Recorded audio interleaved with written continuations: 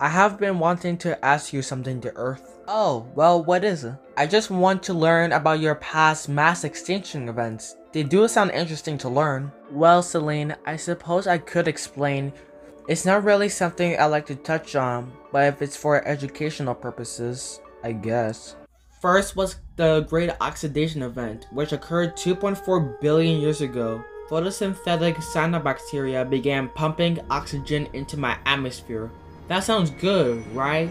Wrong. The sudden increase of atmospheric oxygen was toxic for many of my anaerobic organisms. My oceans even turned red because the oxygen reacted with the dissolved iron in the water, forming rust, which settled in the ocean floor.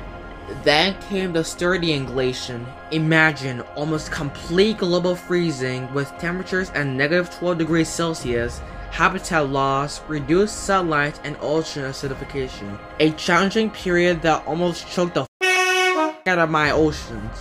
The end Ediacaran extinction 541 million years ago. The end of the Ediacaran biota, unique soft-bodied organisms. The causes are debated. Climate change, volcanic activity, sea level changes, and the arrival of complex predators. Next was the Cambrian extinction event 485 million years ago. This extinction was caused by sea level drops and tectonic activity. Most of marine life was affected. Next was the Silurian extinction, around 444 million years ago. It was likely linked to global cooling, sea level drops, and possibly volcanic activity. 85% of species were wiped out, mainly marine life. Then the late Devonian extinction between 375 and 360 million years ago. This was triggered by meteor impacts, volcanism, oxygen shortage, and climate change. Many marine animals were affected as well. Next was the Permian extinction, 252 million years ago. This extinction was also known as the Great Dying. This was the most devastating.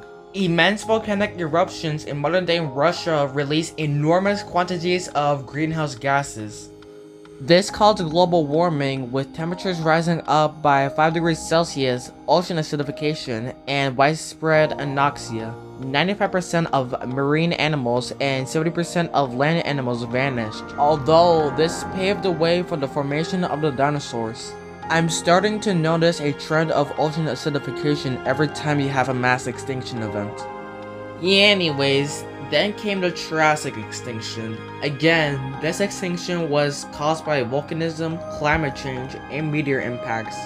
80% of all species disappeared.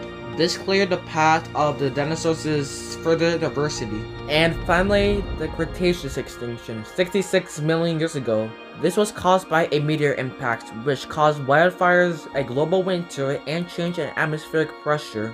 75% of all life was gone, but this allowed the rise of mammals. The Earth, I am so sorry. You have been through so much. Hey, it's okay now. I've survived and adapted. I always find a way to flourish, even after such devastation.